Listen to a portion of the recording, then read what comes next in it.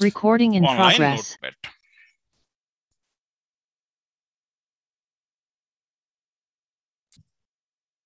ওকে, so প্রথম যে টপিকটা নিয়ে আমরা আলোচনা করব সেটা হচ্ছে HTML, তারপর আমরা আলোচনা করব CSS। আর এর মধ্য দিয়ে আমরা সবাই জানি কিভাবে ফোল্ডার ক্রিয়েট করতে হয়, তারপর আমি জাস্ট একটু আলোচনা করব। ওকে, সো আমাদের এই টপিকগুলো শেখার জন্য কে কি বলছে দেখি একটু। ওকে,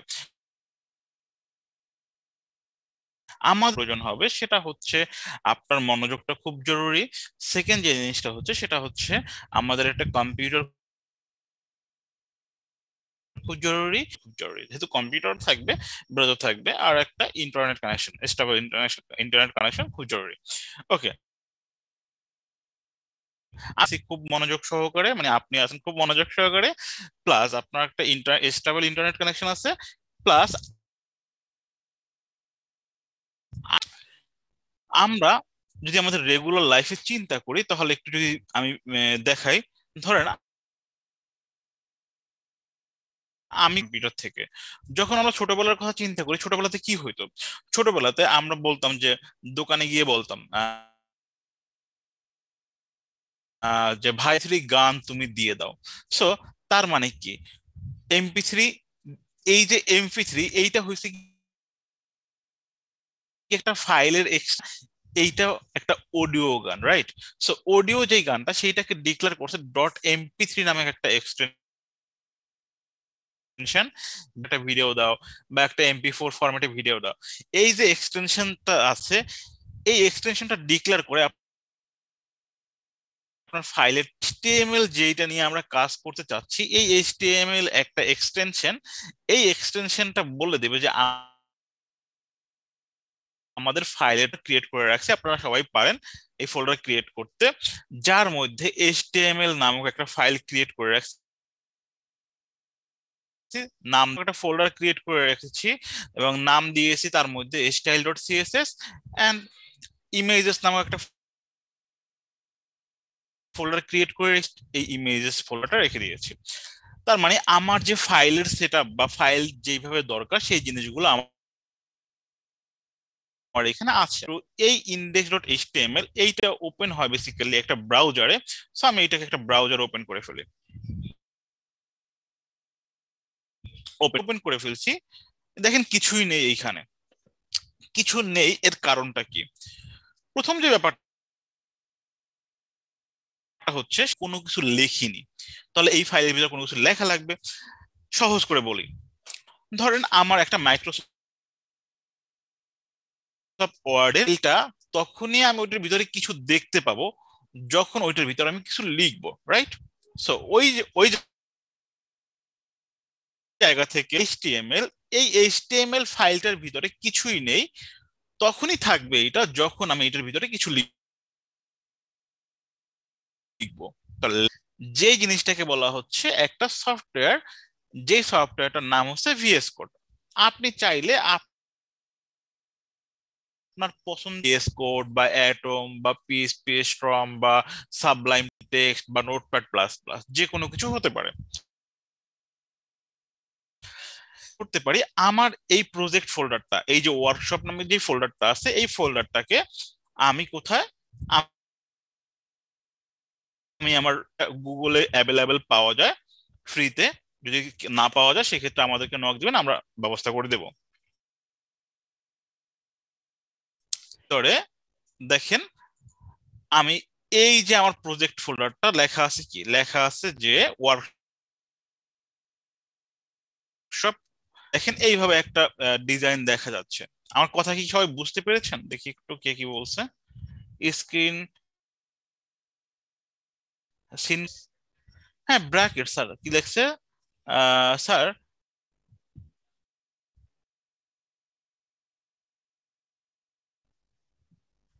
ওকে, ম্যাম আপনি কি আছেন? এনএফপি কি একটু কাইন্ডলি রিমুভ করে দেন, হ্যাঁ?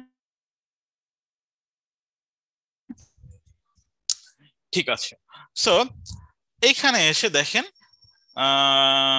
আচ্ছা, সিন করতেছেন এনএফটি লিটন আহমেদ এইখানে দাগ দিচ্ছেন, প্লিজ আঁকা আঁকিটা করিয়েন না, এখানে আঁকা আঁকিটা বন্ধ করে দিচ্ছেন। আপনারা কাইন্ডলি ঠিক আছে, ভদ্রতার পরিচয় দিয়েন না। ওকে, thank you so much. So আমরা দেখি একটু এই জায়গাটাতে, এইটা আমার একটা এইচটিএমএল ফলো করবো, রাইট? সো কিভাবে সেটা, প্রথমে আমি একটু এই পাশটাতে আসি। এইখানে এসে লিটন ম্যাম একটু এই অ্যানিমেশনটা অফ করে দেন না প্লিজ।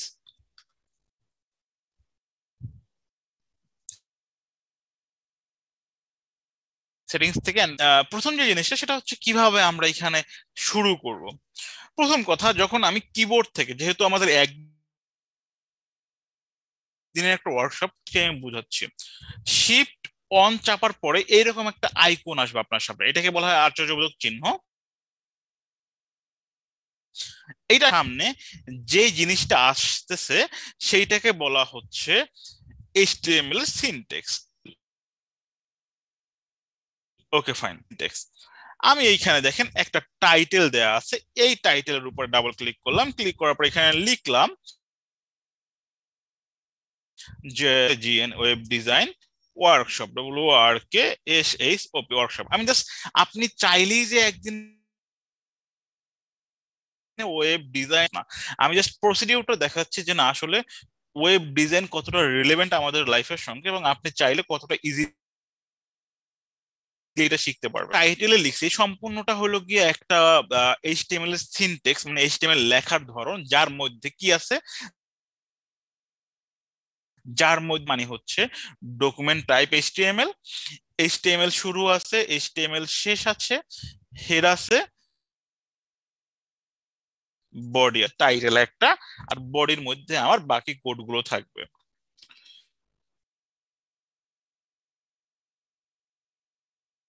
ওকে, আমি জাস্ট এই পেজটাকে রিলোড করি, দেখেন তো এই কর্নারে লেখা আছে কিনা ওয়েব ডিজাইন ওয়ার্কশপ, আমরা কি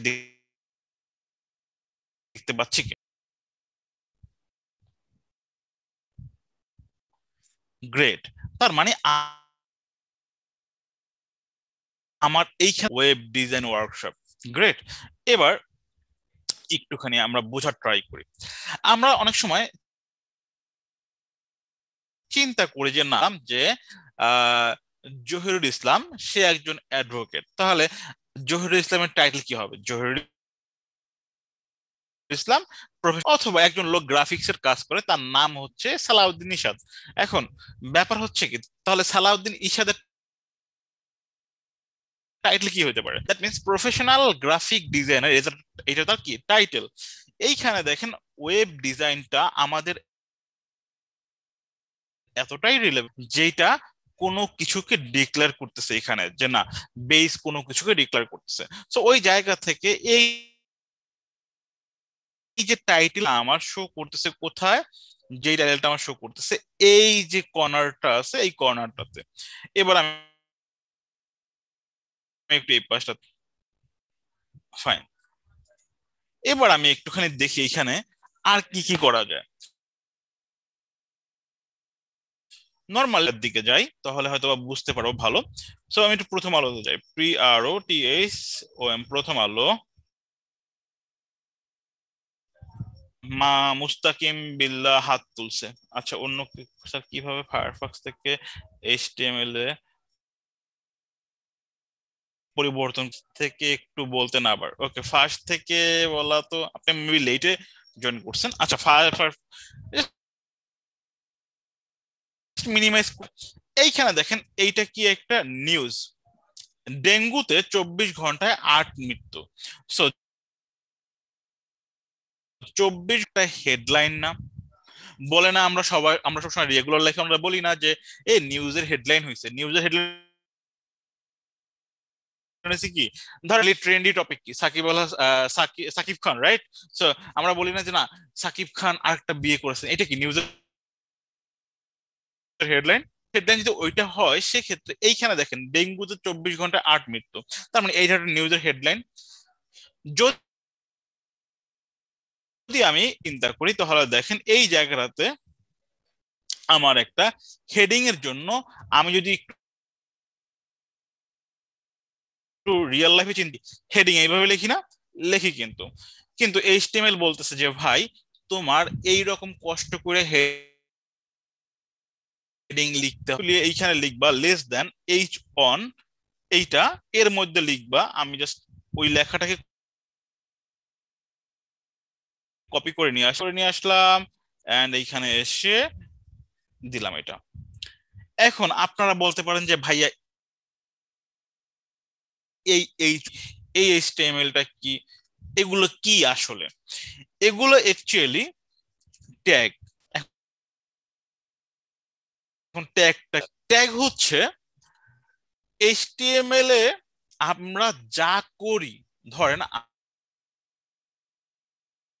আমি একটা এই জিনিসটা লেখার জন্য লেস দেন এবং গ্রেটার দেনের মধ্যে, দ্যাট মিনস এই যে এইচ এর আগে একটা লেস দেন আছে, তারপর এই লেস দেন এবং গ্রেটার দেনের মধ্যে যা থাকবে এই জিনিসটাকে বলা হচ্ছে ট্যাগ, রাইট? সো আমি কি বুঝলাম যে সেইটা হচ্ছে ট্যাগ। যদি তাই হয় তাহলে এই যে এইচ অন এইটা একটা ট্যাগ। এখন আপনি বলতে পারেন যে ভাইয়া আছে, তাহলে এইখানে দেখি কে আছে, কার নাম ধরতে পারি আমরা। বললো যে এখানে আকাশ, তো আমি বললাম যে যদি লিখি লেস দেন এবং চিন্তা করলে অবশ্যই ট্যাগ হবে, বাট এইটা অ্যাকচুয়ালি ট্যাগ না। তখন আকাশ তখন একটা ট্যাগ হবে না। কেন ট্যাগ হবে না? এক্সাম্পল সব টিচাররাই দিয়ে থাকি, সেটা হচ্ছে যেমন ধরেন এই বছর বিশ্বকাপ হবে না, ফুটবল বিশ্বকাপ হবে কেন, নেইমারের কেউ একজন লাথি মারছে, কোন একটা প্লেয়ার লাথি মারে ফেলে দিচ্ছে। তখন কি হচ্ছে, রেফারি বলতেছে যে না, একবার দাও, লাথি দাও, তাহলে তুমি লাল কার্ড খাবা। And লাল কার্ড দিলে কি হবে, সে মাঠ থেকে চলে যাবে। এইরকম একটা ব্যাপার। সো এর ইচ্ছাকৃত ভাবে লাথি দিয়ে ফেলে দিলে তাকে হলুদ কার্ড বা রেড কার্ড দেখাবে। এই রুলস কে তৈরি করছে বলেন তো? এই রুলসটা তৈরি করে H one, H two, title, এই যে ট্যাগ গুলো ক্রিয়েট করা আছে, এই ট্যাগ গুলো ক্রিয়েট করছে কোনো একটা W3C। এন্ড W3C হচ্ছে, এর ফুল মিনিং হচ্ছে ওয়ার্ল্ড ওয়াইড ওয়েব কনসোর্টিয়াম। না, এই ট্যাগ গুলা নির্ধারণ করে দিছে।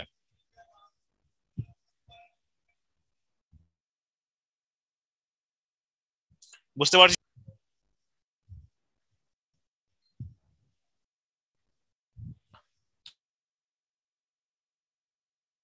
ওকে,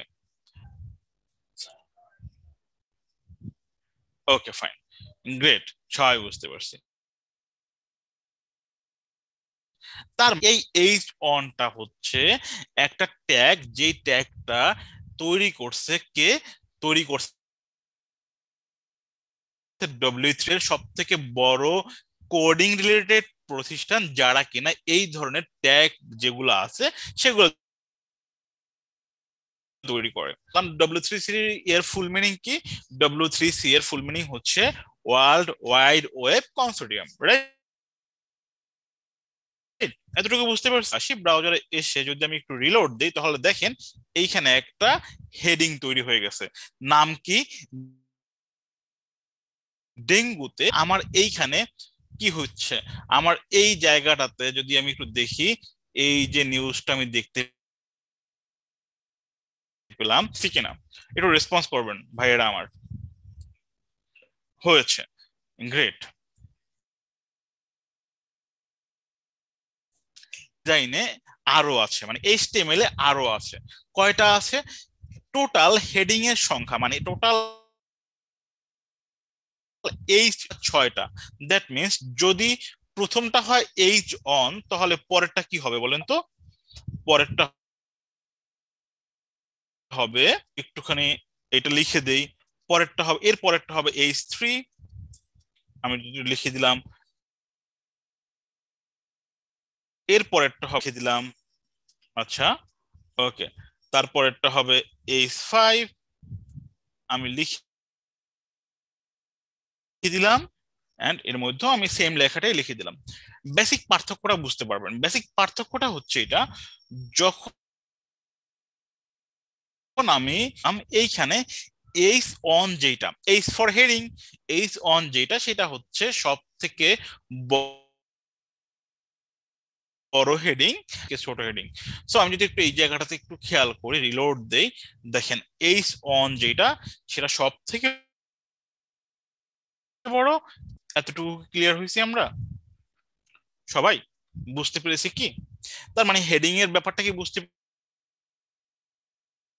পেরেছি? H six, H three, H three না, এইচ ওয়ান থেকে শুরু করে H two, H three, H six. Okay fine. আচ্ছা, ধরে আমরা একটা জিনিস শিখতে পারছি যে এইচটিএমএল এর সিনটেক্সটা কিভাবে শর্টকাটে নিয়ে আসে, সেই ট্যাগ শিখলাম। কি ট্যাগ শিখলাম? আমরা যদি এইখানে কোডিং এ খেয়াল করি, তাহলে দেখেন আমরা কি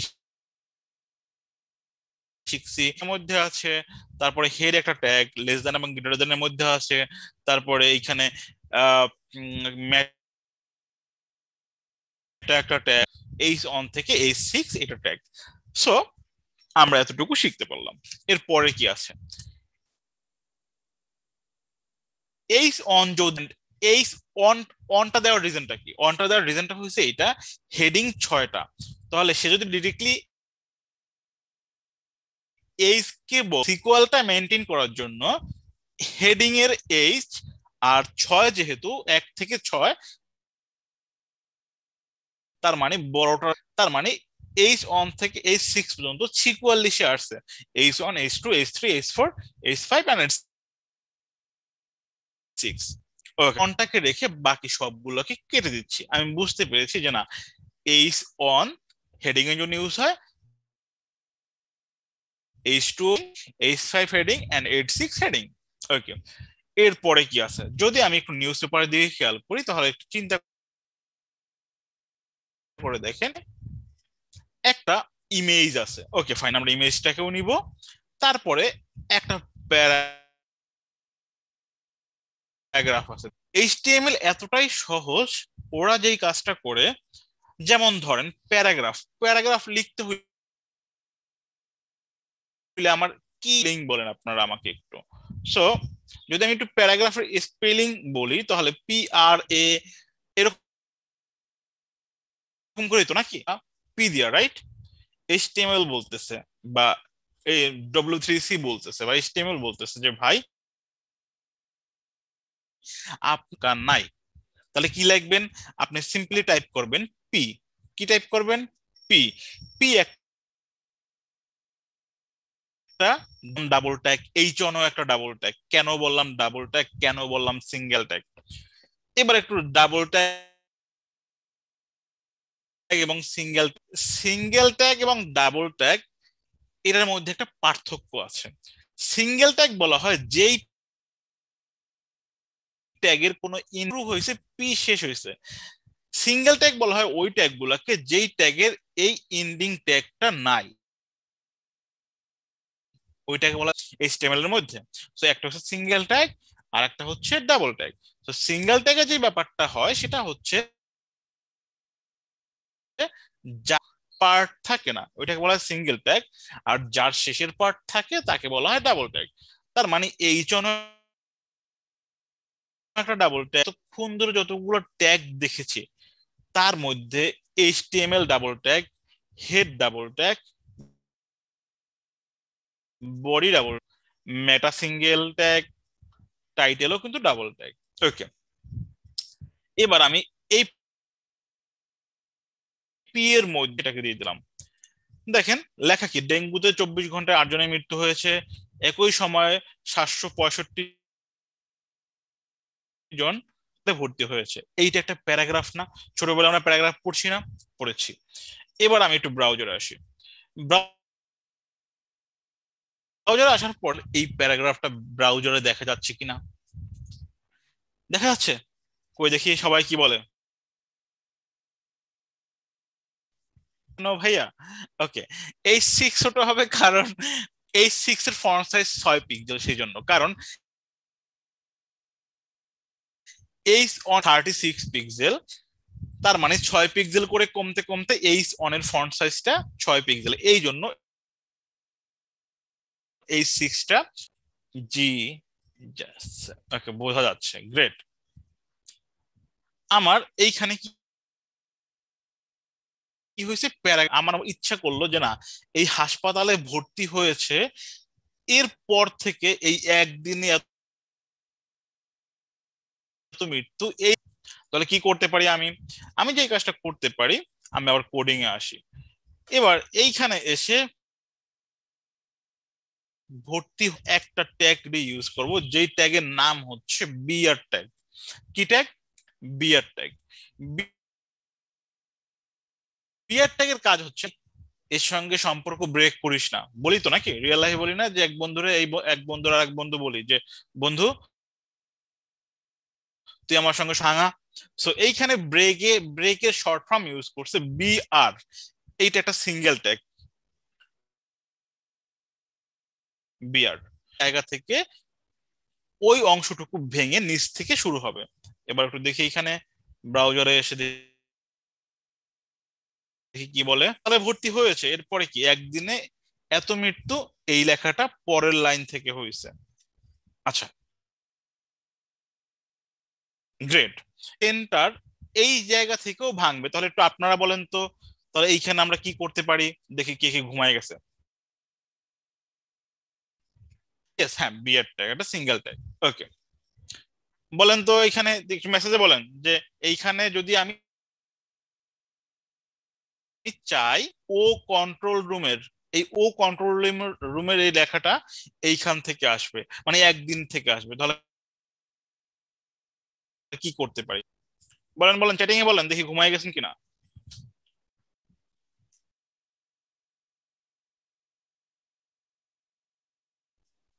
সেন্টারের পরে ট্যাগ বিয়ার, ওকে, ইব্রাহিম খলিল সাহেব বলছে বিয়ার। ওকে, তাহলে আমি একটা কাজ করি, আবার কি, আহ, এই যে ও কন্ট্রোল, তার মানে এই সেন্টারের পরে আমি একটা কি দেবো, বিয়ার ট্যাগ দেবো। সো যদি দেখেন এইটা, ঠিক আছে। এরপরে আমি যদি চাই যে না, 24 ঘন্টায় সারা দেশ অন্য একটা লাইনে মানে ভেঙে শুরু হবে, তাহলে আমি আবার কি করতে পারি, আবারও এইখানে এসে সারা দেশ, ওই সারা দেশ 24 ঘন্টা, এই সারা দেশ এইখানে এসে আমি একটা বিয়ার ট্যাগ দিব। তার মানে বিয়ার ট্যাগের কাজটাকে আমরা বুঝতে পেরেছি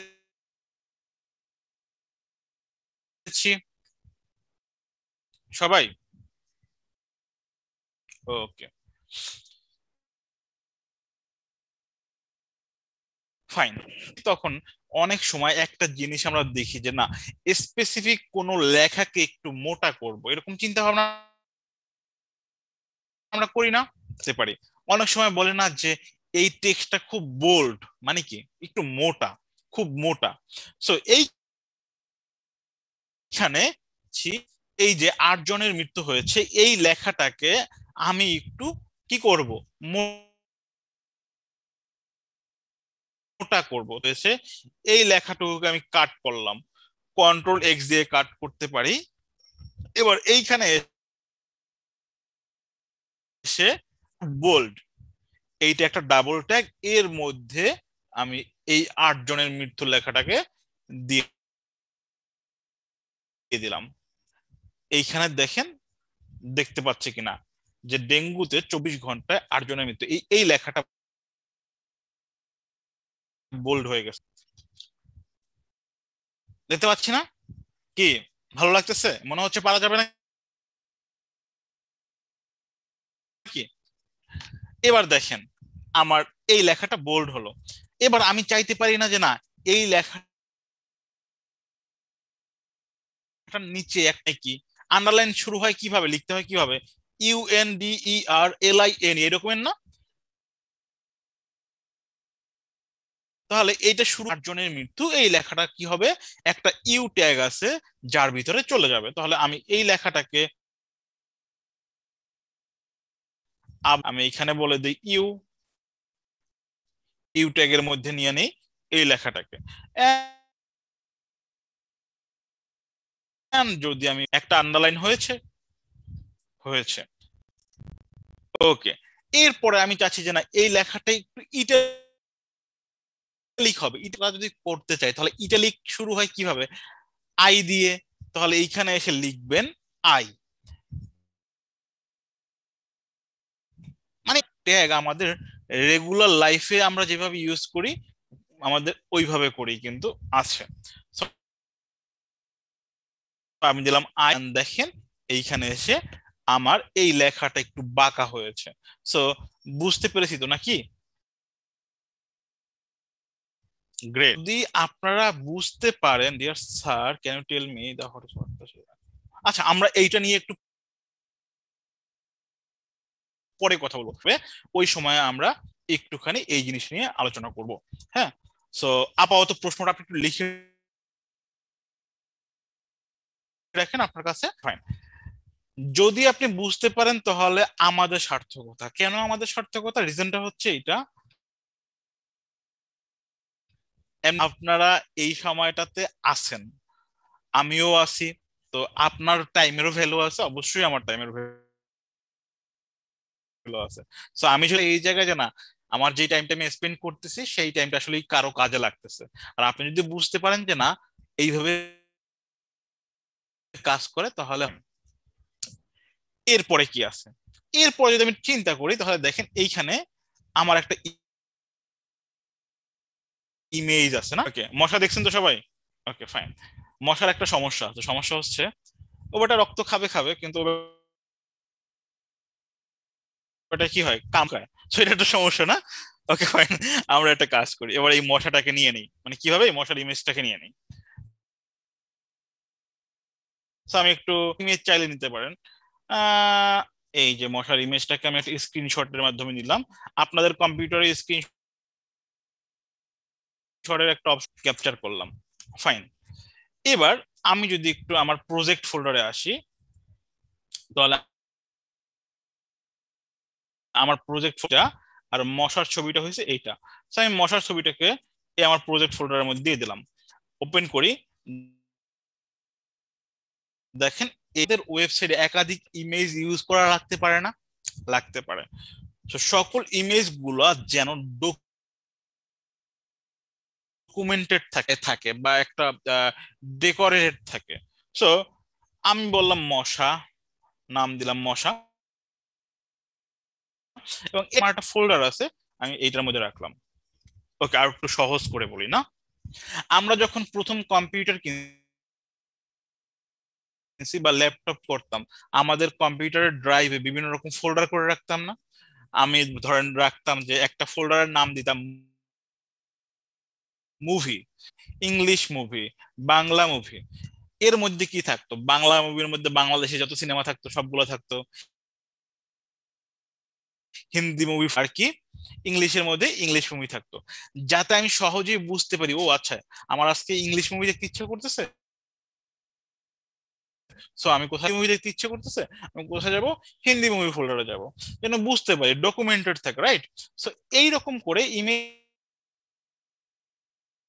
আমরা বুঝতে পারি আমার ইমেজ গুলো আছে কোথায়, ইমেজ ফোল্ডারের মধ্যে।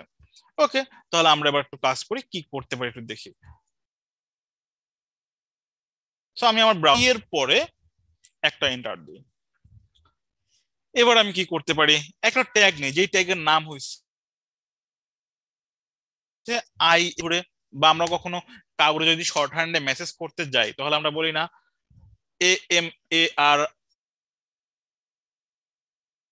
আমরা AMAR আমার মন, তারপরে ভালো বলে কিরকম VLO ভালো এরকম বলি না, মানে শর্ট হ্যান্ড আমরা যেভাবে লিখি, রাইট? এর জন্য IMAGES এইরকম আপনার লেখা লাগবে না, ও বলতে স্যার ইমেজের একটা শর্ট ফর্ম HTML আছে জানছে। সো IMG ট্যাগটাকে আমি নিলাম, নেয়ার পরে এইখানে IMG একটা সিঙ্গেল ট্যাগ দেখেন নাই, পেয়ার বুঝিত না, পেয়ার মানে কি জোড়া, রাইট? সো এইটা একটা কি সিঙ্গেল ট্যাগ, এর কোনো জোড়া নাই।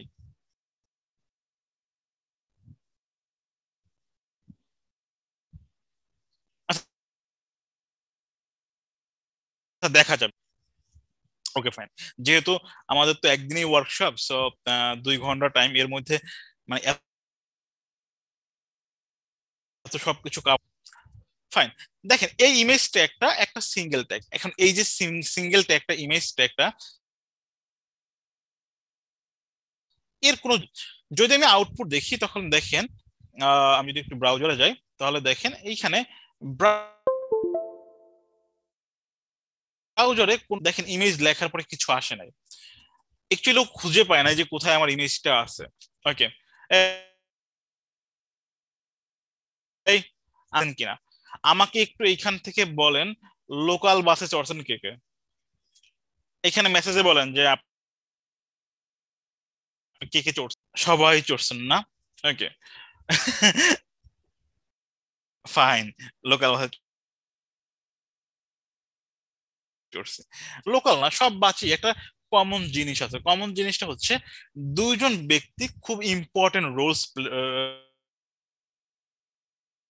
মানে রোল প্লে, আর হেল্পার। ড্রাইভারের কাজ কি, সে ড্রাইভ করবে। আর হেল্পার কি করবে? হেল্পার বলবে যে কাস্টমার টুল, মানে প্যাসেঞ্জার যদি বাম পাশে কোনো গাড়ি তৈরি থাকে তাহলে বলবে যে ওস্তাদ, এই নাসির সাহেব আগে ভাগে কিছু দেখায় না ভাই, একটু পরে। হ্যাঁ, আর বাই প্লাস্টিক এরকম বলে না? এরকম বলে কিন্তু, রাইট? ওর কাজটা কি? ওর কাজটা হচ্ছে ড্রাইভারের হেল্প করা, রাইট?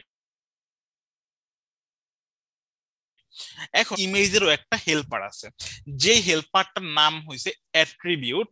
যে হেল্পারটাকে আদর করে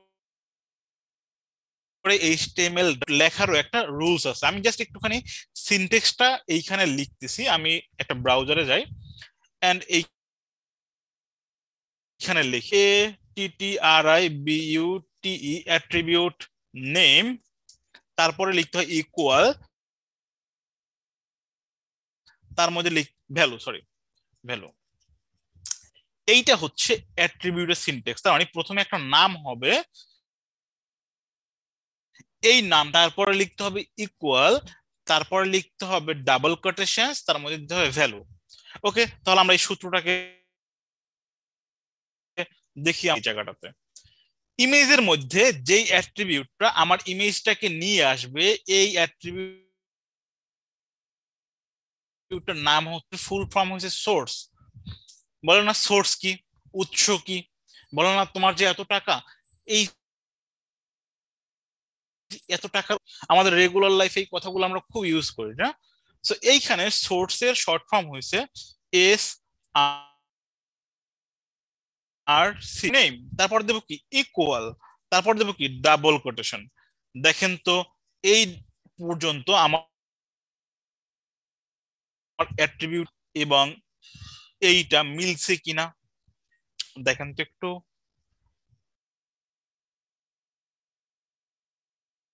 বলতেন sorry sir, no problem, no problem আছে স্যার, নো প্রবলেম। হ্যাঁ মিলছে না? এবার সোর্সটা কোথায়? তাহলে আমার ইমেজের সোর্সটা কোথায়? ইমেজ ফোল্ডারের মধ্যে আমি লিখলাম, এইখানে এসে কোটেশনের মধ্যে লিখবো IMAGS, ইমেজেস ফোল্ডার। তার মধ্যে কি মশা ডট পিএনজি নামক একটা ছবি আছে, এইটা কি আমার এইখানটাতে আসি দেখি, ওয়াও, আমার দেখেন এই মশার ছবিটা এইখানে যে না, HTML একচুয়ালি সহজ। কারণ যেইখানে এই অন লিখলে হেডিং, এখানে IMG লিখলে ইমেজ আসে, এর থেকে সহজ আর কি হইতে পারে? সহজ না? খুব সহজ। তার মানে আমরা খুব সহজেই এইখানে দেখেন একটা সস্তা নিউজ পোর্টাল তৈরি করতে, দেখি কিরকম কি। হ্যাঁ, ছোট বড় তো করা যাবে। ছোট বড় করার জন্য এইখানে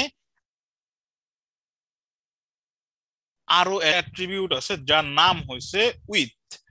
উইথ আমি বললাম উইথ হইলো গিয়া 300। এই 300 মানে 300, দেখেন ইমেজ ছোট হয়েছে, হয়েছে। সো অনেক কিছুই করা যাবে। ওকে ফাইন, এবার তাহলে আমরা অন্য একটা টপিক। এই অবধি পর্যন্ত যা করছি, এই যে এইচ1 পি ইমেজ, এগুলো সব কি বুঝছি?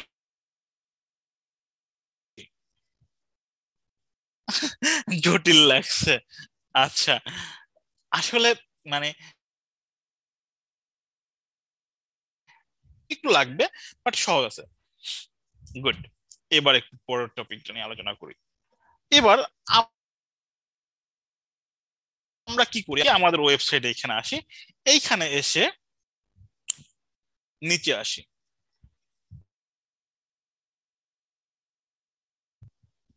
এইখানে দেখেন ফেসবুকের একটা আইকন দেখতে পাচ্ছি, তারপরে এইখানে লিঙ্কডইনের একটা আইকন দেখতে পাচ্ছি। লিঙ্কডইনের বা ইউটিউবের আইকনে ক্লিক করতেছি, তখন দেখেন সে আমাকে কোথায় নিয়ে যাচ্ছে, সে আমাকে ইউটিউবে নিয়ে, লিঙ্কের মাধ্যমে, না? লিঙ্ক। এখন কিভাবে এই লিঙ্কটা কাজ করে একটু দেখি। একটা ট্যাগ আছে যার নাম হয়েছে অ্যাঙ্কর ট্যাগ। কি tag? Anchor tag. So anchor কি? এ। সো আমরা এখানে বলি এ ট্যাগ, লিখলাম। এ ট্যাগের মধ্যে একটা রেফ, এইচ রেফ মানে হচ্ছে হাইপার রেফারেন্স। কি? Hyper reference. সো এইচ রেফটা আছে, এই এইচ রেফ কি করবে, ডিক্লেয়ার করবে বা বলে দিবে যে কোথায় আমার। আর এই দুই এ ট্যাগের মাঝখানে একটা ডাবল ট্যাগ, এর মধ্যে আমি লিখে দেবো ফেসবুক।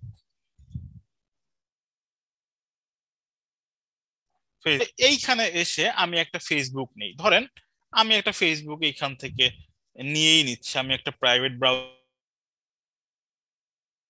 যাই, কম, facebook.com, এন্ড এইখানে এসে আমি জাস্ট লিখলাম স্ল্যাশ,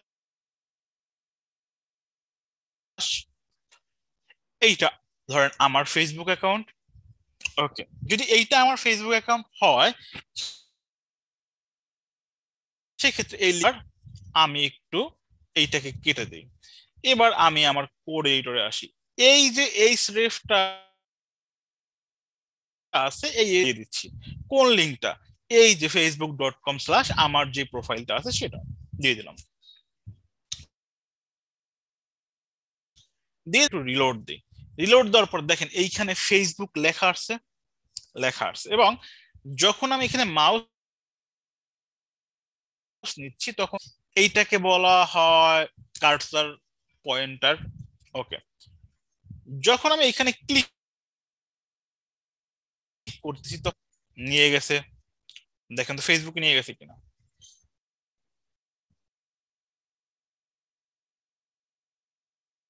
ওকে, কিন্তু একটা প্রবলেম আছে। কি প্রবলেম আছে? প্রবলেমটা হচ্ছে এইটা, যে আমার এই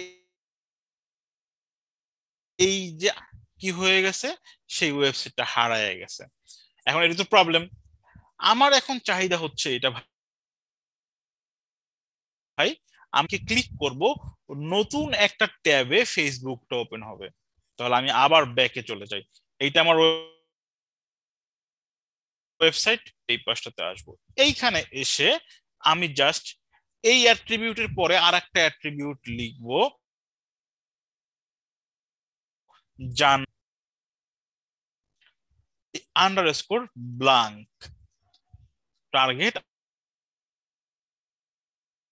আন্ডার আসে। রিলোড দিলাম, দেওয়ার পরে এই ফেসবুকে ক্লিক করি, দেখেন নতুন ট্যাবে এই প্রোফাইলটা ওপেন হয়েছে। বাট এতটুকু বুঝতে পারছি কিনা?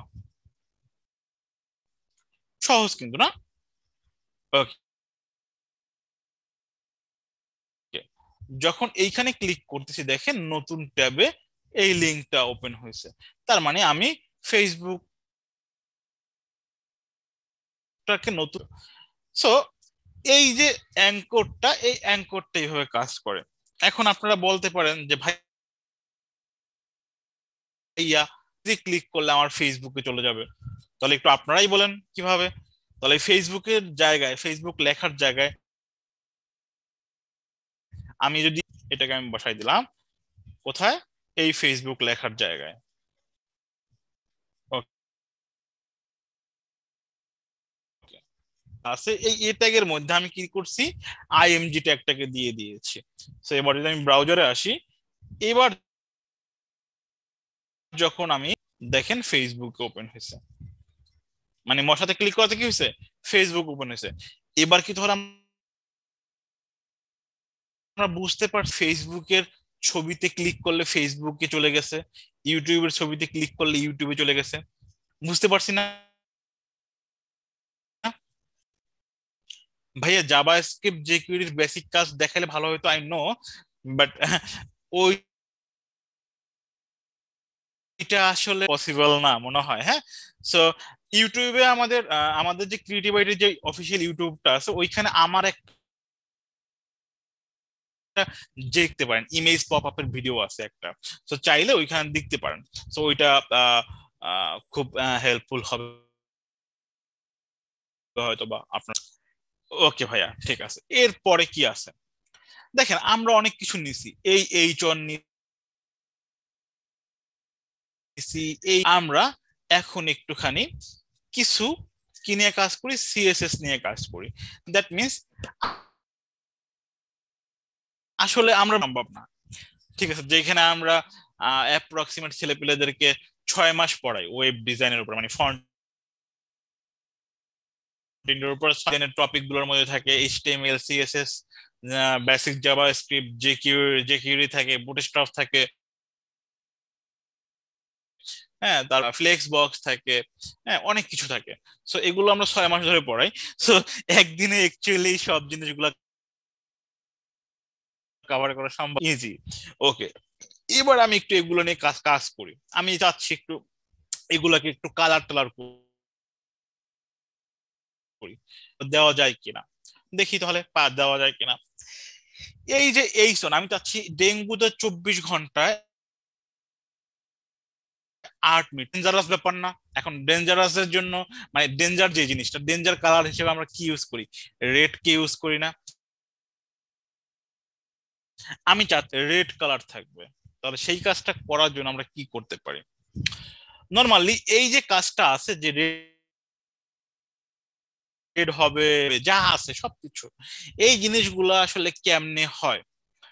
আমরা তো মেকআপ বক্স চিনি, ঠিক না?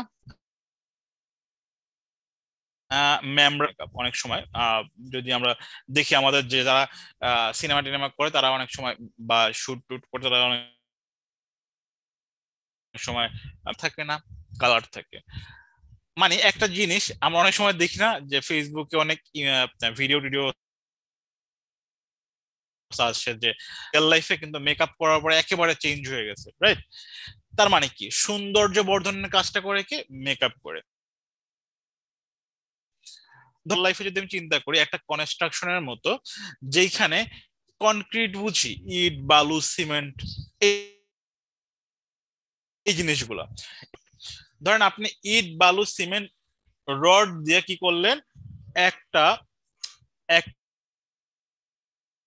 একটা ডিজাইন করে সুন্দর লাগবে যতক্ষণ না ওই ঘরে আপনি কালার দিবেন। ধরেন আপনি চাচ্ছেন আপনার বেডরুমের কালার থাকবে স্কাই ব্লু, সুন্দর লাগবে না? সুন্দর লাগবে। টাইলস ইউজ করবেন, সুন্দর লাগবে না? তার মানে আপনি যখন টাইলস বা রং চং করবেন তখন সুন্দর লাগবে। এই আমাদের এই এইচটিএমএল এর কোডটাকে সুন্দর তখনই লাগবে যখন আমরা একটু রং টং দিব বা ডেকোরেশন করব।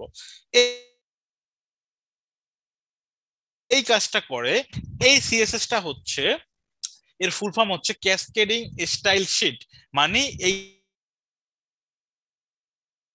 এটা একটা এবারে স্টাইল করতে পারি। সো আমরা একটু দেখি, নর্মালি 3 ধরনের আমরা সিএসএস দেখি আমাদের, একটা হচ্ছে ইন্টারনাল সিএসএস, একটা হচ্ছে এক্সটার্নাল সিএসএস। আজকে ইনলাইন এবং ইন্টারনাল সিএসএস নিয়ে আমরা আলোচনা করব না। আজকে আপনারা দেখতেই পাচ্ছেন আমার প্রজেক্ট ফোল্ডারের মধ্যে সিএসএস নামক একটা ফোল্ডার আছে, আর তার মধ্যে স্টাইল ডট, ওকে ফাইন, আমরা এই পাশে আসি। গ্রেট, এইখানে যদি আমি রেড, তাহলে স্টাইলে আসবো, আসার পরে আমি কি করব, এইখানটাতে আমি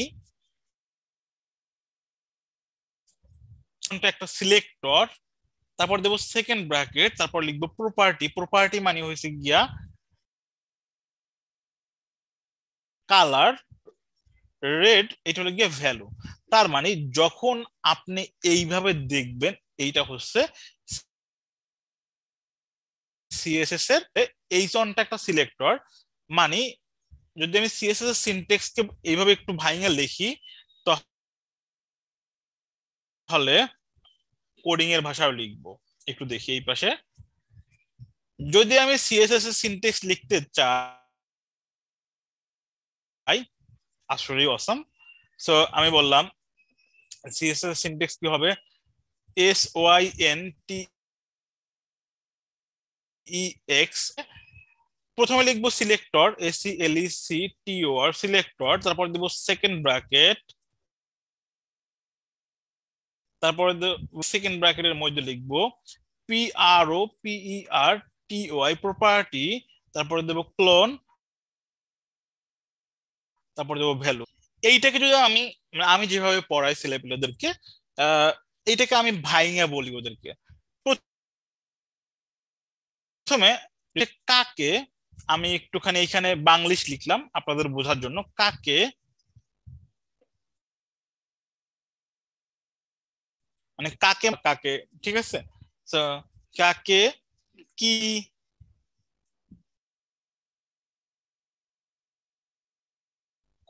এবার এইটাকে আমরা একটু আমাদের যেই জিনিসটা আমরা লিখছি, আমরা কি লিখছি এইখানে এসে, এই মিলে কিনা। তো আমি আবার এই পাশে আসি, আহ এই পাশে এসে এটাকে দিলাম। এখন দেখেন প্রথমে কি নেই, তাহলে হয়তো বা বুঝতে সুবিধা হবে।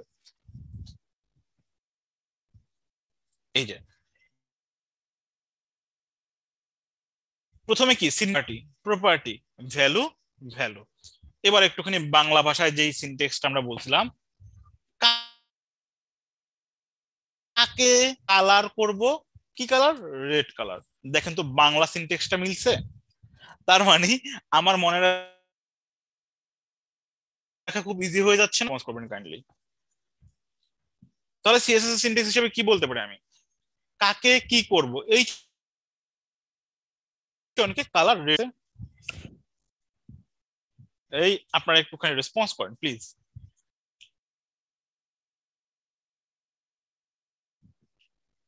ম্যাম শুনতে পাচ্ছেন আমাকে? Hello? Okay fine, great, okay fine. এরপরে আমাদের কি আছে, তাহলে আমি বললাম কি এইচ ওয়ান কালার রেড। এবার যদি লোড দেই, দেখেন কিছু হয় নাই, প্রবলেম কি? ওকে, এবার আমরা আবার ছোটবেলায় ফিরে যাই। ছোটবেলা বা যেই সব এলাকায় সকল বাড়িতে বিদ্যুৎ পৌঁছায়নি এখনো, সেই এক্সাম্পলটা আমরা দেই। ধরেন ছোট এক বাড়ি থেকে আর এক বাড়িতে কি হয়েছে, এক বাড়ি থেকে আর এক বাড়িতে কারেন্টের লাইন নিছে। আমার বাসায় আহ, পল্লী বিদ্যুতের মিটার আছে। এখন আমার পাশের বাড়ি, যার ধরেন পাশের বাড়ি কার বাড়ি আছে, তার বাড়িতে বিদ্যুৎ নাই, ঠিক আছে। এখন ঈশাদ আমারে বললো যে ভাই, আপনার বাসায় তো বিদ্যুৎ আছে কিন্তু আমার বাসায় তো বিদ্যুৎ নাই, 6 মাস পরে দেবে মিটার। এখন আমি তো এই 6 মাস গরমের মধ্যে গরম সহ্য করতে পারবো না। সেক্ষেত্রে আমি কি করতে পারি, বাসা থেকে আমার বাসায় একটু সাইড লাইন দেন, যেন আমি কি করতে পারি, আমার বাসায়ও একটা ফ্যান ইউজ করতে পারি। এখন আমি কি ওই তারটা আমি আমার বাসার মেইন সুইচের সঙ্গে কানেক্ট করলাম, দেন ওইটাকে কোনো কিছুর মাধ্যমে মাঝখানে যেই তারটা দুইটা বাসার মধ্যে কানেক্ট করছে, এইটা একটা লিংক হইছে না, দুইজনের হইছে না, হইছে কি, হইছে। এখন প্রথম ব্যাপারটা হয়েছে এই জায়গাটা থেকে চিন্তা করি, এইখানে দেখেন বা একটা স্টাইল শিট যেখানে আমি কি করতে পারি, আমার স্টাইলটা করতে পারি, রাইট? সো এইখানে দেখেন জিনিসগুলো কি আমি স্টাইল দিয়ে কি করব, ডিজাইন করব। কিন্তু এইচটিএমএল বলতেছে ভাই আমি আসলে তো চিনতে পারতেছে না, কারণ তাদের মধ্যে কোনো সম্পর্কই নাই। ফর এক্সাম্পল, আপনি আপনার ফ্রেন্ডকে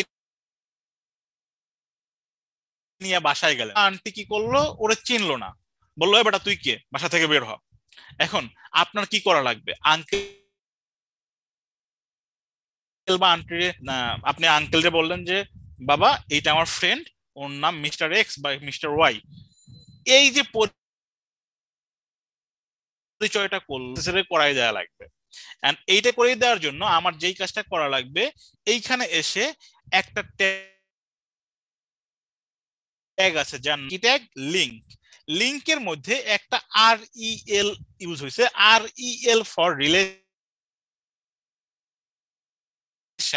ভাই তুমি যাকে আনছো তার সঙ্গে তোমার সম্পর্ক কি।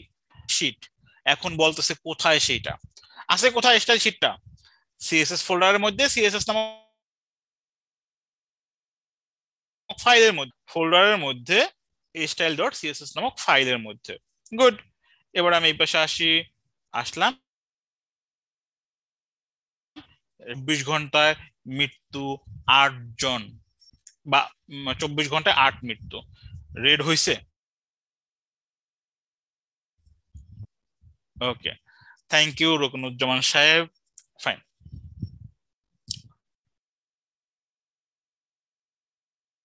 এইটা কি আমি বুঝতে পেরেছি যে না এইভাবে কাজ করে। এবার আমার কি দরকার, একটু বড় করা দরকার, ফন্ট সাইজটা বড় করা দরকার। Okay fine, font size means ফন্টের বড় ছোট হওয়া ব্যাপারটা। সো আমি বললাম ফন্ট সাইজ আমার এই HTML বাই 100 পিক্সেল। এবার আমি এই পাশটাতে আসলাম, দেখেন তো ফন্ট সাইজটা বড় হয়েছে না। নিচে একটু ব্যাকগ্রাউন্ড হবে, তাহলে আমি বললাম এখানে এসে ব্যাকগ্রাউন্ড, আমি টিল। এবার যদি একটু দেখি এই পাশে, দেখেন তো টিল কালারের ব্যাকগ্রাউন্ড আসছে কিনা। আপনাদের কাছে প্রশ্নটা হচ্ছে যে যদি আমি এই পি গুলাকে কালার করতে চাই, মানে এই প্যারাগ্রাফটাকে কালার করতে, তাহলে আমি এইখানে আসবো, এইখানে এসে লিখবো কি, পি কালার মানে কি, টেক্সটের কালার, কালার আমি গ্রিন, বা আমি বলতে পারি ব্লু, গ্রিন বলি, হ্যাঁ, GREE এন্ড গ্রিন। ওকে, দেখি ইয়েস গ্রিন হয়েছে। সো আমি বুঝতে পারতেছি কিভাবে আমার HTML এবং CSS কাজ করে। এগুলো সবই ছিল যখন আপনি নর্মালি এগুলো নিয়ে 1 মাস 2 মাস কাজ করবেন, আপনি নিজেই এই যে অনেক সুন্দর সুন্দর অ্যানিমেশন দেখতে পাচ্ছি, এই টাইপের ওয়েবসাইট তৈরি করতে পারবেন। ম্যাম কি আছেন, আমাকে জি শুনতে স্যার, পাচ্ছেন? শুনতে পাচ্ছি। ওকে, সো আমার মোর বেসিক পার্টটা এতটুকুই ছিল। আপনি ওকে যদি কিছু, ওকে ঠিক আছে, আমি স্ক্রিনটা অফ করলাম। ওকে,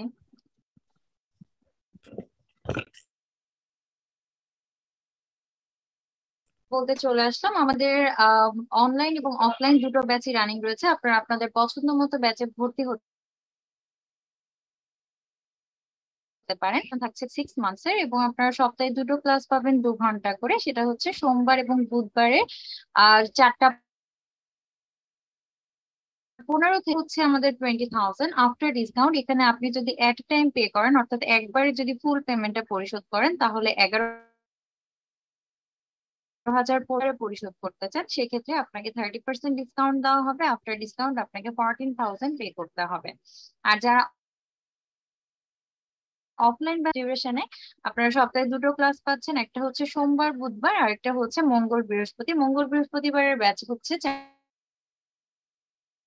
8টা থেকে 40,000 আফটার ডিসকাউন্ট। এখানে আপনারা 35% ডিসকাউন্ট পাবেন। আফটার ডিসকাউন্ট আপনাকে পে করতে হবে 26,000 উইথ 3টা ইন্টার ব্যাচে ভর্তি হতে চাচ্ছেন তাদের জন্য সকালের ব্যাচ অর্থাৎ 11টা থেকে 1টা পর্যন্ত টোটাল কোর্স ফি সেম থাকছে অর্থাৎ 40,000 হবে। এবার আমরা চলে আসি যারা কিনা উত্তরা ব্রাঞ্চে ভর্তি হতে চাচ্ছেন। উত্তরা ব্রাঞ্চে আমাদের শুধুমাত্র মঙ্গলবারের ব্যাচটা বিকাল 4টা থেকে সন্ধ্যা 6টা পর্যন্ত। টোটাল কোর্স ফি এখানে 40,000 হলেও আমাদের এক্ষেত্রে আপনারা একটু ডিসকাউন্টে বেশি পাচ্ছেন, 40% ডিসকাউন্ট পাচ্ছেন। আফটার ডিসকাউন্ট আপনাকে পে করতে হবে 24,000 উইথ 3 ইনস্টল। আমাদের ওয়েব ডেভেলপমেন্ট কোর্সে ভর্তি হতে চাচ্ছেন তাদের জন্য কিন্তু অনলাইন এবং অফলাইন কোর্সের এখানে হচ্ছে ব্যাচ সন্ধ্যা 6:30 থেকে রাত 8:30 পর্যন্ত। টোটাল কোর্স ফি থাকছে 20,000। এখানে আপনি এট এ টাইম পে করলে 45% ডিসকাউন্ট পাচ্ছেন। আর যারা ইনস্টলমেন্টে দিতে চাচ্ছেন তাদের জন্য 14,000। আর যারা অফলাইন ব্যাচে ভর্তি হতে চাচ্ছেন তাদের জন্য শনি এবং বৃহস্পতিবার এগুলো পরবর্তীতে দেখার জন্য সকাল 11টা থেকে দুপুর 1টা পর্যন্ত। Total course fee 40,000 after discount এখানে আপনি করতে হবে 26,000 এবং সাথে থাকছে 3টা ইনস্টলমেন্টের মাধ্যমে পরিশোধ করার সুযোগ। আমরা চলে ফ্যাসিলিটিস পাচ্ছি। অফলাইন কোর্সে যারা ভর্তি হচ্ছে শর্ট সাপোর্ট থাকছে, class videos, backup class, life time support, job placement 24/7 support ভর্তি হচ্ছে। কি কি ফ্যাসিলিটিস পাচ্ছি না সেটা হচ্ছে ক্লাস ভিডিওস এবং ব্যাকআপ ক্লাস। সেক্ষেত্রে বলে নেওয়া ভালো, সরি ক্লাস ভিডিওস না, সেটা হচ্ছে আপনাদের প্রত্যেকের অনলাইন ব্যাচের জন্য আমাদের কিন্তু একটা ফেসবুক গ্রুপ খুলে দেওয়া হয় এবং সেখানে আপনার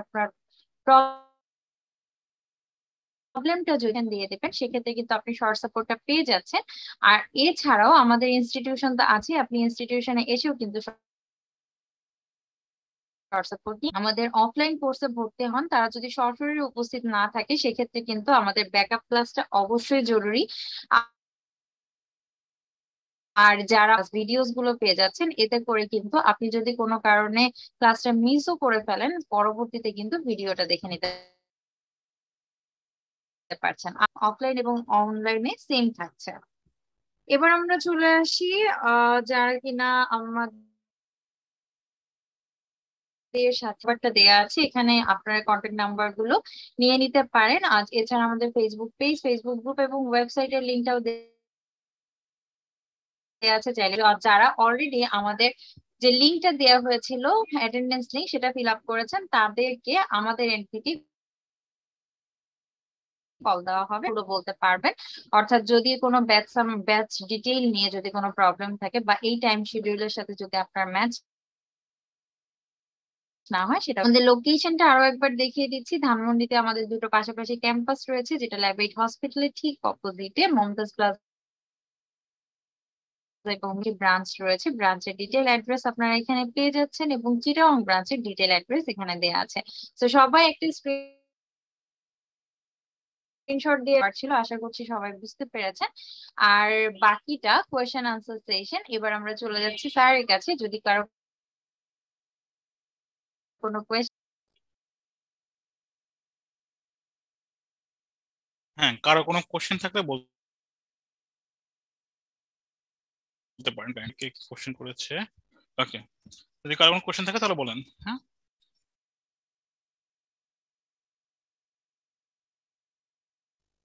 ওরকম কি আছেন? কোনো কোশ্চেন থাকলে করতে পারেন আপনারা এখানে। মাইক্রোফোন অন করে কোয়েশ্চেন করতে পারেন।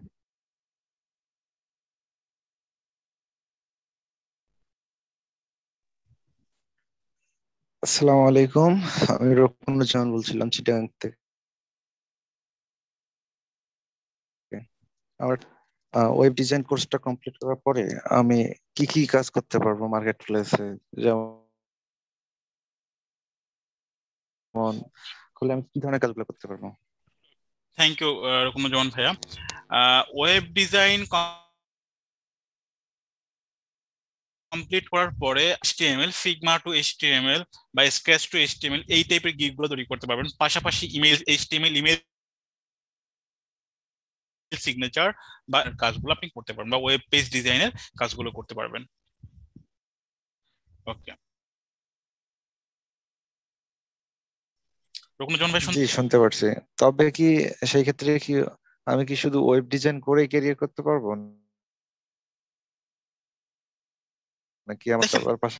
আমরা যারা এই সেক্টরে আছি কোনো একটা ইন্ডিভিজুয়াল জিনিস নিয়েই কিন্তু বসে থাকি না, সেক্ষেত্রে মেন্টও করতে পারবেন, কিন্তু ওয়েব ডিজাইন দিয়েও ক্যারিয়ার করা সম্ভব, কারণ ওয়েব ডিজাইন রিলেটেডও কাজ মার্কেটে প্রচুর আছে, যদি আপনি ওইভাবে ডেডিকেশন আপনি যদি কাজ করতে পারেন। জব প্লেসমেন্টের ব্যাপারে যেটা আপনাদের ওকে, এখানে জব প্লেসমেন্টের ক্লিয়ার করি। জব প্লেসমেন্টের ব্যাপারটা হচ্ছে এরকমের যে ক্রিয়েটিভ যেহেতু এতগুলো বছর মার্কেটে আছে, ক্রিয়েটিভ এর সঙ্গে বিভিন্ন দেন আমাদের যে জব প্লেসমেন্ট ডিপার্টমেন্ট থাকে, ওনারা যেটা করেন আপনাদের কাছ থেকে সিভি গুলা কালেক্ট করেন এন্ড বিভিন্ন কোম্পানির সঙ্গে সিভি গুলো পাঠান, এন্ড ওইখান থেকে যখন আপনাকে, এবং আপনাদের এই যে ইন্টারভিউর জন্য আপনাকে কিন্তু ক্রিয়েটিভ এক্সাম নেয়, প্রিপেয়ার করার পরে ওইখানে ইন্টারভিউতে পাঠানোর পরে যদি আপনি ইন্টারভিউ ভালো দেন, তারা যদি স্যাটিসফাই থাকে, জব ইজ ইয়োর্স। ওকে, আমি অ্যাকচুয়ালি আমি এই ডিজাইনটা মোটামুটি যাওয়াইতে পারিনি এতটা বাদে। আমি ওয়েব ডিজাইনটা আর কি মোটামুটি সব ধরনের ওয়েবসাইট আমি ডিজাইন করতে পারি। আমি কি করলে আর কি এটা শিখতে পারি আর কি। ওকে, ডেভেলপমেন্টের ব্যাপারটা যদি আমি আলোচনা করি, ডেভেলপমেন্ট অ্যাকচুয়ালি ল্যাঙ্গুয়েজ আছে। ডেভেলপমেন্ট বলতে ব্যাক ইন্ড ডেভেলপমেন্টকে যদি আমি বুঝাই, সেক্ষেত্রে ব্যাক ইন্ড অনেকগুলো প্রোগ্রামিং ল্যাঙ্গুয়েজ আছে। যদি আমি আমাদের ইনস্টিটিউটে আমরা পাইথন উইথ জ্যাঙ্গো করাই, তারপরে জাভা স্ক্রিপ্টের মানস্ট্রাক আছে, আমাদের জাভা স্ক্রিপ্টে যে back end framework node JS শেখাই, তারপরে আমাদের এখানে পিএইচপি উইথ লারাভেল আছে। সো আমি মনে করি যদি সেক্ষেত্রে কোনো একটা প্রোগ্রামিং ল্যাঙ্গুয়েজ খুব ভালোভাবে আয়ত্ত করতে হবে, দেন সে ওই জায়গাটায় কাজ করতে পারবে। এন্ড ইন যে কোনো প্রোগ্রামিং ল্যাঙ্গুয়েজ, সেটা হইতে পারে পাইথন, সেটা হইতে পারে জাভা স্ক্রিপ্ট, সেটা হইতে পারে ধরেন পিএইচপি, হ্যাঁ, সেটা তারপরে তারপর ডার্ট, তারপরে হইতে পারে রুবি, যে কোনো প্রোগ্রামিং ল্যাঙ্গুয়েজ হতে পারে, কোনো সমস্যা নেই তাতে, যদি ভালোভাবে শিখে করতে পারবেন। এরকম যেমন ভাই, আচ্ছা, আপনাদের এখানে ওয়ার্ডপ্রেস ইয়েটা নেই? ওয়ার্ডপ্রেস এইখানে আপাতত নাই, ইন ফিউচারে হয়তো প্ল্যান করা যেতে পারে, বাট নট শিওর। আমাদের আপাতত যেই ডেভেলপমেন্ট, এটা 1 বছর মেয়াদি কোর্স। তারপরে আমাদের এখানে আছে পিএসপি উইথ লারাভেল, যেখানে আমরা র পিএসপি, অবজেক্ট ওরিয়েন্টেড পিএসপি, আর ফ্রেমওয়ার্ক হিসেবে জ্যাঙ্গো শিখাই। আমার একটাই শুধু ইয়ে হয় যে কাজ করতেছি, মানে আমি রিসেন্টলি প্রায় 1-1.5 বছর ধরে আমি একটা গভর্নমেন্টে জব করতেছি। আমি সোলজার, মানে 1 বছর ধরে আর কি ওই ওয়েব ডিজাইন ডেভেলপমেন্ট সেক্টরে ছিলাম যখন অনার্স ফার্স্ট ইয়ার ছিলাম। আচ্ছা আচ্ছা আমি আচ্ছা। তখন থেকে আর কি ওয়েব ডিজাইনের প্রতি আমার ইয়ে ভালো সময় দিচ্ছি এর পিছনে আমি, যার ফলে আহ শেখার ওয়েব ডিজাইন পরিপূর্ণ হয়নি তার আগে আমার জবটা হয়ে যায়, কিন্তু একটা শক্তি আছে যে আমি একটা ফুল স্ট্যাক ওয়েব ডেভেলপার হব। আমার এই ইচ্ছা শক্তিটা এখনো আছে। ওকে, এবার আমি তাই একটা সত্যি উম, অপ্রিয় সত্যি কথা আপনাদের সঙ্গে শেয়ার করি, সেটা হচ্ছে, দেখেন, আপনি যে বলছেন না যে আমি আগ্রহটা আছে, অ্যাকচুয়ালি আমাদের দরকার এইটা যে শেখার আগ্রহ। আমরা অনেক স্টুডেন্ট পাই যে না, যারা আসলে কিন্তু শেখার আগ্রহটা না মানে একটু ল্যাকিংস থাকে। যদি আপনার শেখার আগ্রহ থাকে, আপনি যে কোনো জায়গা থেকে যে কোনো রিসোর্সের মাধ্যমে শিখতে পারবেন, 3C, সেটা হোক টিউটোরিয়ালস পয়েন্ট, বা সেটা হোক যে কোনো ইনস্টিটিউট। বাট আগ্রহটা মেন, যদি ওই আগ্রহটা থাকে তাহলে আপনি কিছু করতে পারবেন। কারণ আপনি আসলে ভর্তি হইলেই যে আপনি শিখতে পারবেন ব্যাপারটা এরকমের না। ভর্তি হইলে অনেকে বলে না যে ভাই আমি অনেক সময় অনেক এরকম উমুক আইটি ইনস্টিটিউট বলছে কোর্স করলেই হাজার হাজার ডলার, একেবারে বাকওয়াজ জিনিস ভাই। মানে সহজ কথা একেবারে বলতে যে কোনো ইনস্টিটিউট যারা অ্যাকচুয়ালি শিখায় তারা আসলে ওই আর্নিং এর আগে স্কিলটাকে ডেভেলপ করে। সো ডেভেলপই আসবে। সো আমার রিকোয়েস্ট থাকবে এটা, বিফোর আর্নিং মানি আপনি একটা স্কিল ডেভেলপ করেন, কারণ স্কিল ডেভেলপ করলে টাকা আসবে, আর টাকা দিবে না, এটা সত্যি কথা। যেমন ধরেন খুব ভালো নাচতে পারে কে, বাংলাদেশ বা যদি আমি পারে কে, ধরেন বাংলাদেশে খুব ভালো গায় হলো গিয়া শিরোনামহীন গায়, অর্থহীন গায়। আবার ইন্ডিয়াতে ধরেন ধরেন রাহাত ফাতে আলী খান আছে বা অরিজিৎ সিং আছে। এদের কিন্তু স্কিল একটা কি স্কিল, তারা গান গাইতে পারে। দেখেন তো তাদের শরীরের অভাব হয় যে না। আপনি যদি কোনো একটা স্পেসিফিক স্কিল হোক, সেটা যে কোনো স্কিল হতে পারে, কোনো একটা স্পেসিফিক স্কিল হন ওই সেক্টরে, আপনার জন্য কাজের অভাব নেই। যারা স্টুডেন্টের ভিতরে একটা প্রবলেম যেটা দেখা যায় সেটা হচ্ছে যে ভাই স্কিলের আগেই বলে যে না আমি কিছু আর্নিং করব, আর্নিং আনবো, বা আমি স্কিলের আগে সম্ভব না। এই স্কিলটা অর্জন করার জন্য একটা বড় ত্যাগ করা লাগে, সেটা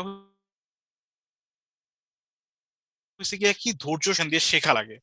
এই জিনিসটা খুব কঠিন জিনিস, সবার ভিতরে হয়তো বা এই ডেডিকেশনটা থাকে না। বাট যাদের ভিতরে থাকে তারা যে আগ্রহ আছে, এইটা খুব গুরুত্বপূর্ণ জিনিস যেমন ভাই। যদি এইটা থাকে তাহলে যে কোনো জায়গা থেকে যে কোনো ভাবে শিখতে পারবেন। অনেক সুন্দর উত্তর দিচ্ছেন, আসলে ভালো লাগছে। কিন্তু এখান থেকে কি আসলে কোনো কেরিয়ার, এটাকে কেরিয়ার হিসেবে নেওয়া যায়, যে জাস্ট এটাকে একটা কেরিয়ার হিসেবে নিয়ে নিবো, এরকম ওকে, কি কোনো কিছু আমার এখান থেকে আশা করা যায়? অবশ্যই যায়। আমি আমার এসএসসি হয়েছে গিয়ে তারপরে আমি পড়াশোনা করছি বিবিএ তে। আমি কাজ করতেছি সায়েন্সের সাবজেক্টে। এই যে প্রোগ্রামিং গুলো তো নর্মালি সায়েন্সের সাবজেক্ট, আমাদের বাংলাদেশে বলা হয় কম্পিউটার সায়েন্স এন্ড ইঞ্জিনিয়ারিং। আপনি কম্পিউটার সায়েন্স এন্ড ইঞ্জিনিয়ারিং যদি পড়াশোনা করতে চান তাহলে আপনার ব্যাকগ্রাউন্ড অবশ্যই সায়েন্স থাকা লাগবে। আমার রাইট আর রং? আমি কাজ করতেছি সায়েন্সের সাবজেক্টে, না আমার ক্যারিয়ারই এইটা। আমি আমি অন্য কিছু পারি না। না আমি পারি ভালো গান গাইতে, না পারি ভালো ক্রিকেট খেলতে, রাইট তো? ঠিক না ব্যাপারটা? সো আমি যদি ক্যারিয়ার হিসেবে নিতে পারি তাহলে আপনি কেন না? আর সব থেকে বড় কথা, বাংলাদেশের আইটি ইন্ডাস্ট্রিটা সবকিছু এখন ডিজিটালাইজ। যেমন আমরা দেখি না জন্ম নিবন্ধন, আগে কি ছিল, একটা পেপার ছিল, পেপারে নাম টাম লিখায় মানে সিল দিয়ে দিত, জন্ম নিবন্ধন হয়ে গেছে। বাট এখন কি করা লাগে, অনলাইন থেকে ফিল আপ করা লাগে না? এই যে অনলাইন থেকে ফিল আপ করা লাগবে, বিবিএ স্টুডেন্ট করবে নাকি যারা ওয়েবসাইট বানায় তারা করবে? যারা ওয়েবসাইট বানায় তারা করবে। যদি আপনি ওয়েবসাইট বানাতে পারেন তাহলে কার কাছে যাবে? আপনার কাছে যাবে। জি, বুঝতে পারছি। আহ, আসলে এখন যে ওয়েব ডিজাইন বা ডেভেলপমেন্টের যে এখন বা এখন যে কম্পিটিটিভ যে যুগ, মানে এখানে যে পরিমাণ এখন বায়ার বা যে ভবিষ্যতে 5 বছর পর এটা কি মানে বায়ার বা ক্লায়েন্ট কি সেম বাড়ার কোনো থাকবে কিনা সেটা। সম্ভাবনা? ওকে,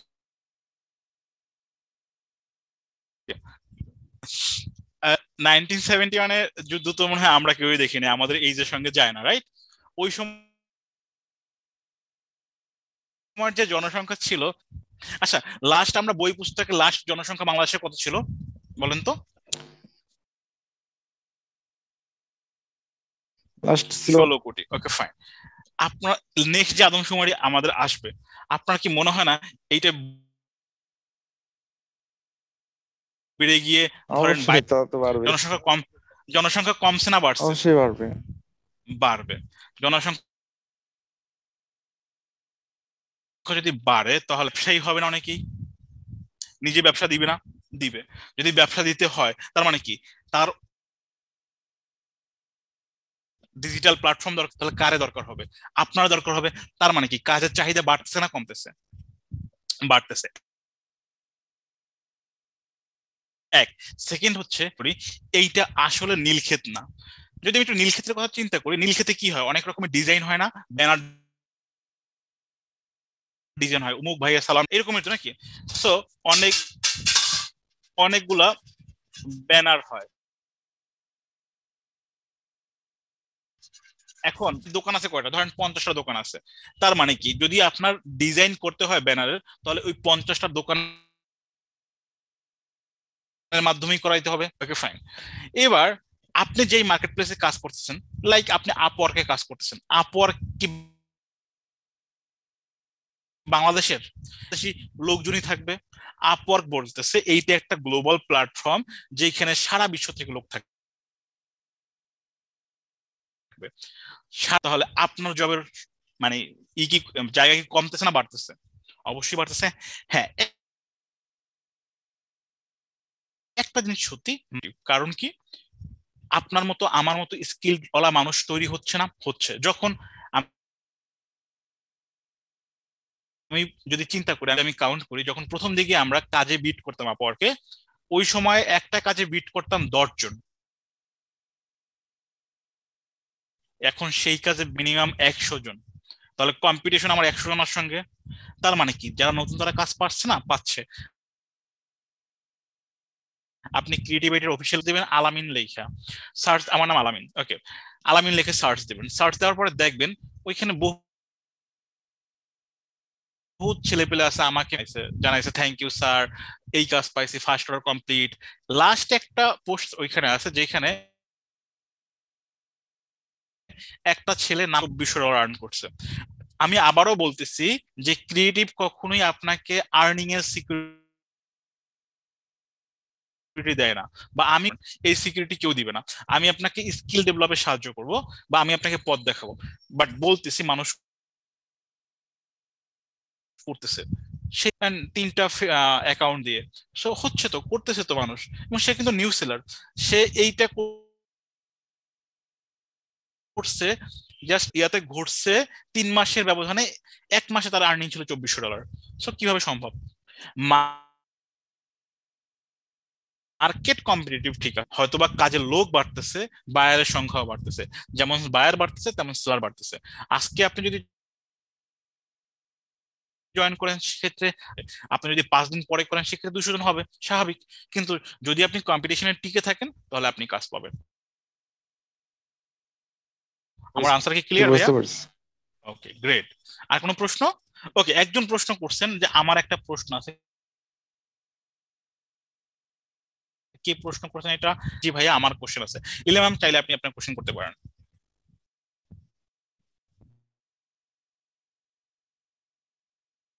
অ্যাকচুয়ালি সরি ভাইয়ান, আমার নামটা লিখতে স্পেলিংটা ভুল হয়েছে, লাইলা জামানের জায়গায়। আচ্ছা, যাই হোক। ওকে, কোনো ব্যাপার। আমার হচ্ছে গ্রাফিক্স ডিজাইন আমি শিখছি, প্রায় শেষের দিকে আর কি, একটা দুইটার ক্লাস আছে। ওকে, তো ছিলাম যে ক্লাসটা কেমন হয়, আমার একটু বুঝতে অসুবিধা হয়, যদিও আপনি সর্বোচ্চ চেষ্টা করছেন, আপনাকে আমি করছি না, বাট মনে হচ্ছে অনেক বেশি জটিল। যেমন গ্রাফিক্স ডিজাইন যেমন, আর ওয়েব ডিজাইন বা ওয়েব ডেভেলপমেন্ট, এটা কখনো কিন্তু আমার জন্য এর জন্য একটু বেশি জটিল লাগছে। আর আমার যে মেইন কোশ্চেনটা ছিল, যে মানে দুইটার মেইন ওকে, পার্থক্যটা কি? সুন্দর প্রশ্ন। দুইটার মেইন পার্থক্যটা আমি একটু আমার স্ক্রিনটা আবার শেয়ার করি, হ্যাঁ, যদি হয়তো হয়তো স্ক্রিনটা দেখা যাচ্ছে আমার? জি, দেখতে পাচ্ছি। ওকে, সামনের কাজগুলো দেখতেছি, এইটা হচ্ছে ডিজাইন পার্ট। এই যে যে ডিজাইন গুলো আপনার চোখের সামনে আসতেছে, যেগুলো, এইটাকে বলা হয় ডিজাইন। আমি just সহজ করে বলতেছি, আরো অনেক পার্থক্য আছে, জাস্ট একটা একটা পার্থক্য বোঝাচ্ছি। এইখানে দেখেন লেখা আছে, জয়েন্ট, ওয়েট করেন। আমি বললাম ওয়েব ডিজাইন, সো জয়েনে ক্লিক করলাম। এইখানে email address, course, web design, আপনার ঠিকানা লিখে সাবমিট করতেছি। এখন যখন হচ্ছে আমাদের কাছে আসতেছে, এই যে প্রসেসটা যে কোথাও একটা জায়গায় যাচ্ছে, কোনো একটা মানুষের বা কোনো একটা আহ, আহ, জায়গাতে, স্পেসিফিক জায়গাতে যাচ্ছে, এই যে প্রসেসটা, এইটা হয় ব্যাকিং। ওকে, আরো সহজ করে বলতেছি, আমাদের তো সবার ফেসবুক আছে না? ফেসবুকের এই যে ইন্টারফেস, যখন facebook.com লেখার পরে এই যে জায়গাটা আমি দেখতেছি, এই জায়গাটা সবার জন্য উন্মুক্ত কিনা? রাইট, উন্মুক্ত, সবাই দেখতে পাচ্ছে। কিন্তু যখন আমি আমার আইডি এবং পাসওয়ার্ড দিয়ে লগ ইন করলাম, লগ ইন করার পরে এইটা কি সবাই দেখতে পারতেছে যে আমি কার সঙ্গে চ্যাট করতেছি, আমি কোন গ্রুপে জয়েন করতেছি, সেগুলো সবাই দেখতে পাচ্ছে, ইউনিক জিনিস, রাইট? ওকে ফাইন, আরেকটা জিনিস বলি, যেমন ধরেন এইখানে একটা ইমেল অ্যাড্রেস, একটা এইখানে ও দেখতেছে আমি কি ডিজাইন দেখতেছি, এরপরে কি আছে, একটা ফিল্ড আছে যেখানে আমার ইমেল অ্যাড্রেস এবং পাসওয়ার্ড দেওয়ার পরে এইখানে লগ ইনে ক্লিক করলাম, লগ ইনে ক্লিক করার পরে সে কোথাও গিয়ে মিলাচ্ছে যে ভাই তাই এইটার জন্য, আপনার ফেসবুকের জন্য মিলানোর পরে সে আমাকে আনসার দিচ্ছে যে না, ইয়েস, আপনি লগ ইন সানি কি আমার ফেসবুকে লগ ইন করতে পারবেন? পারবেন না। তাহলে প্রসেসটা কি? প্রসেসটা হচ্ছে, আমরা যখন ফেসবুক সাইন আপ করছি, সাইন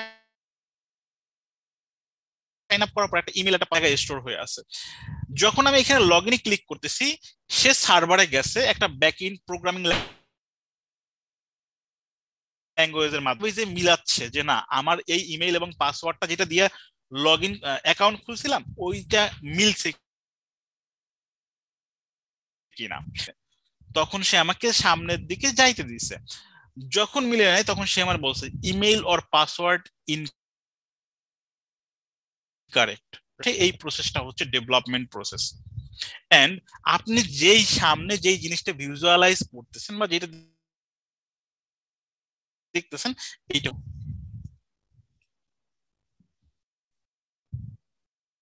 আপনি কি আছেন, আপনি বুঝছেন? জি ভাই, শুনতে পাচ্ছি ভাই। আপনি কি বুঝছেন? হ্যাঁ, এইবার একটু বুঝতে জিবুল পেরেছি। হাসান সাহেব বলছেন, ডিয়ার স্যার, অনেক ক্লায়েন্ট আছে যারা শুধু ওয়েবসাইট ডিজাইন ওয়ার্ক চায় না, তার সাথে ওয়েবসাইট ডেভেলপমেন্টের কোথায়, তখন শুধু ওয়েবসাইট ডিজাইন শিখে কিভাবে তাদের ওয়েবসাইট ডেভেলপমেন্টের কাজ। আচ্ছা, এটা একটা ভালো প্রশ্ন এবং লজিক্যাল প্রশ্ন। ওয়েব ডিজাইনের কাজ করলাম, কিন্তু অনেক সময় ক্লায়েন্ট বলে যে না, আমার ডিজাইন এবং ডেভেলপমেন্ট দুইটাই লাগবে, সেক্ষেত্রে কি করব? ডেভেলপমেন্ট পারেন, সেক্ষেত্রে আপনি দুইটাই করতে পারেন, ডিজাইনও করতে পারেন, ডেভেলপমেন্টও করতে পারেন। কিন্তু অনেক স্টুডেন্টরা আছে বা অনেকেই আছে যারা করে যে আসলে আমি যেহেতু এই কমিউনিটিতে আছি বা আমি যেহেতু এই জিনিসগুলো নিয়ে কাজ করি, আমার পরিচিত ভাই যারা আছে না, এটা করব যে আমি কি করব, ডেভেলপমেন্টের কাজটাও নেব, নিয়ে আমি যেই অ্যামাউন্টটা ক্লায়েন্ট থেকে পাচ্ছি ওইটার একটা প্রফিট রেখে বাকি তাকে দিয়ে দিচ্ছি। তাতে যেটা হচ্ছে, আমার ওই ক্লায়েন্টটা কিন্তু হারায় যায় নাই। কি হয়েছে, ক্লায়েন্ট আমার ডিজাইনও পাচ্ছে, ডেভেলপমেন্টও পাচ্ছে। যেহেতু আমি ডেভেলপ পারি, সেক্ষেত্রে আমি ডেভেলপমেন্ট করলাম। অনেক সময় যেটা হয় যে না, আমরা হয়তো বা ওইরকম লোক পাই না যে ভাই আমার ডেভেলপমেন্টটা করে দেন, সেক্ষেত্রে আপনি ক্লায়েন্ট শিখতেছি ডিজাইনটা পরে আমি তোমার ডিজাইনটা করে দিই, কনভিন্স করার ট্রাই করবেন। সো এর বাইরে আসলে আপাতত কিছু করার নাই। ওকে, মতে এটা বেস্ট। ওকে ফাইন, আর কোনো প্রশ্ন কারো আছে কিনা যদি একটু করতেন, আছে কিনা? Okay fine.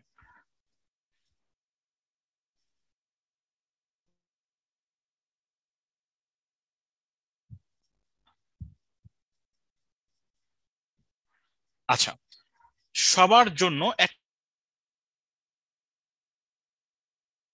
জাস্ট, লাইলা ম্যাম বলছিলেন যে একটু হয়তোবা তার জন্য ওয়েব ডিজাইনটা কঠিন, বাট আমি একটু জাস্ট ক্লারিফাই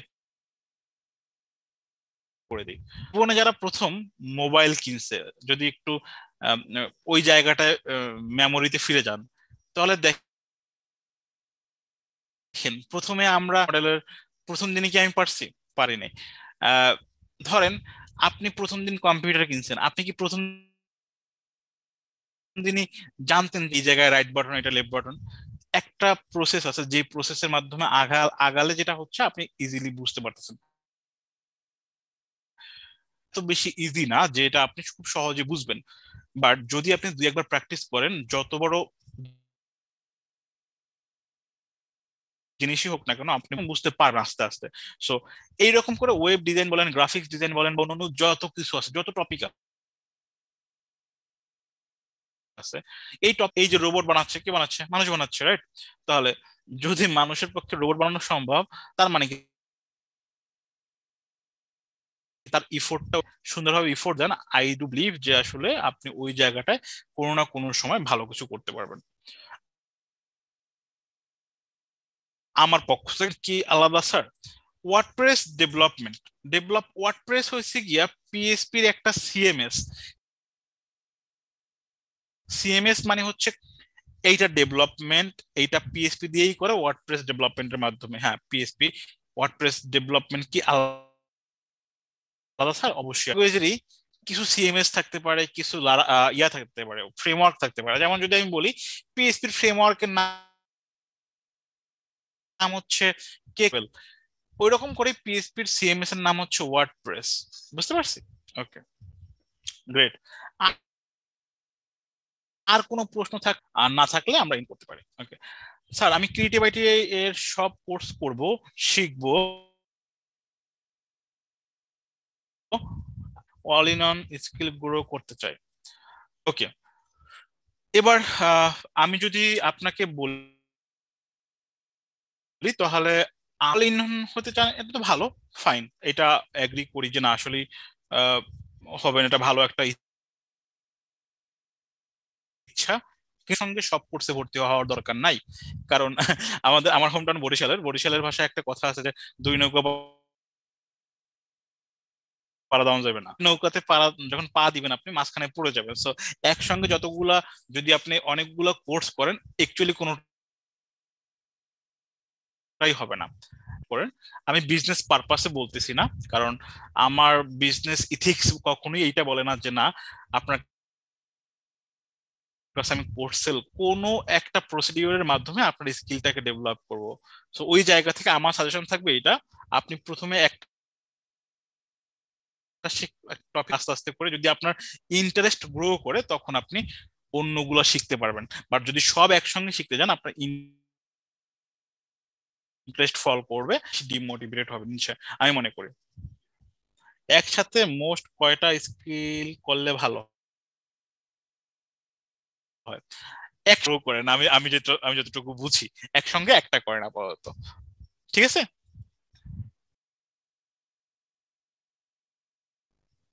নাজিবুল হাসান ভাই। ওকে, আর কার কোনো মনে প্রশ্ন? হয় না। ওকে, মনে হয় নাই। Ma'am thank you. হ্যাঁ ঠিক আছে, আপনার যদি কোনো কিছু বলার থাকে বলতে পারেন। আবারও ধন্যবাদ থাকার জন্য, এবং স্যার যেমনটা বললেন আপনাদের যা যা কোয়েশ্চেন ছিল অ্যান্সার করার ট্রাই করেছেন, এবং আরো যদি কোনো কোয়েশ্চেন আগামীকাল আপনাদের সাথে আমাদের কথা হবে অবশ্যই। যে আপনারা যারা লিঙ্কটা ফিল আপ করেছেন তারা কিন্তু যদি আরো কোনো ইনফরমেশন চান সেটা আপনি জানিয়ে দিতে পারেন, তখন আপনি জেনে নিতে পারবেন। তো সবাইকে আবারও ধন্যবাদ জানাচ্ছি। আমাদের ভালো থাকবেন, সুস্থ থাকবেন। আল্লাহ হাফেজ, আসসালামু আলাইকুম।